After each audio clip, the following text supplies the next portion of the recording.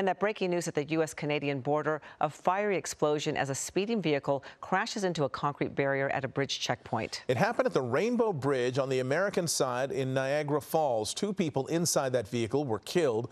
Right now, officials say there is no indication this was in some way a terrorist attack. Eyewitness News reporter Jory Rand live in our newsroom with the latest details. Jory. Mark Allen, we know now that this was not a terrorist attack, but when it happened, that was a valid concern. This was at an international crossing the day before Thanksgiving, and witnesses say this high-end car was traveling up to 100 miles an hour before exploding into a fireball. It was like a movie. Incredible video out of Niagara Falls, New York shows the moment a $300,000 car goes airborne, exploding into a security booth at the border to Canada. And about 30 feet from me, I seen something airborne. I first thought it was an airplane. It looked like slow motion. And I said, my God, it's a car. And it's a vehicle, and it's flying through the air. The driver of the Bentley, a man in his 50s, and his wife were both killed. A Border Patrol agent inside the booth was injured but has been released from the hospital.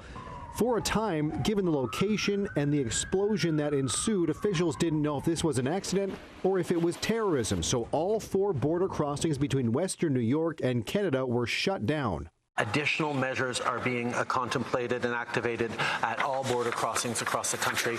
We are taking this extraordinarily seriously. International flights out of nearby Buffalo were grounded, and both President Biden and Transportation Secretary Pete Buttigieg were notified and were monitoring the situation, which was eventually given the all clear as simply a tragic accident. At this time, there is no indication of a terrorist-involved attack here at the Rainbow Bridge in Western New York.